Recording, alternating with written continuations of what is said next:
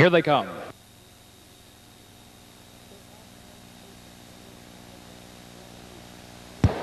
They're off and pacing. There goes Dollar Dance for the lead. David III is away quickly, and Dollar Dance is off stride.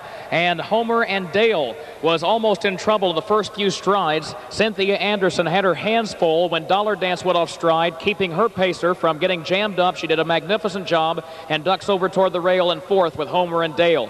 David III went for the lead at the entry to the turn. He had it for a moment, but Cherokee Classic, one of the fillies, moves up on the outside to lead it in 27-1. Cherokee Classic, the leader by just over a length. David III is second by 2. And then Cinnamon Prize is third, heading on to the backstretch. Homer and Dale is next. And then TJ Storm, followed by Big Daddy M on the outside. And Dollar Dance, who is the trailer and is off stride again.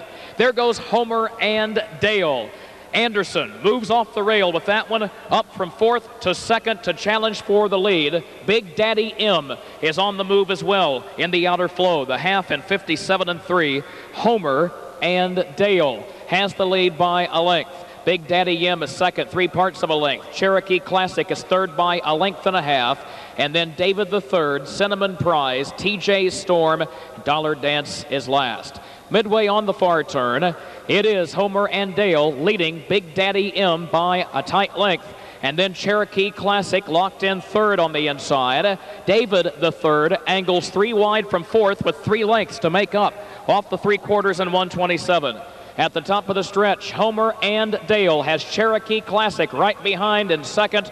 Big Daddy M drops back. Now Cherokee Classic has clear sailing on the outside. David III is third. Here's Cherokee Classic striding forward. Homer and Dale under a drive. Cherokee Classic is coming. Cherokee Classic, yes, by a half length.